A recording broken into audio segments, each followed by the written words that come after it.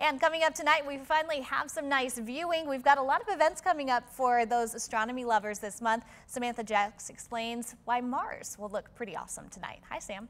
Hi, Laura. Yeah, tonight is for all you stargazers out there because Mars will be at its biggest and brightest for the next 15 years. Now, normally Mars and Earth rotate around the sun at their own pace, but today they will come into what we call opposition. That means that Earth and Mars will all line up with the sun. Now, when this happens, we are able to see Mars looming large in the sky.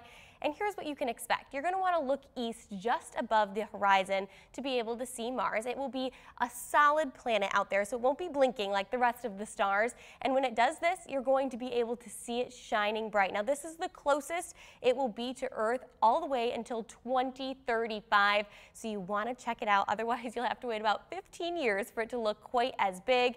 Now, even though it's going to be shining bright in the sky, it will still be over 39 million miles away. But be sure to get out there and check it out. All you will need is the naked eye to be able to see it.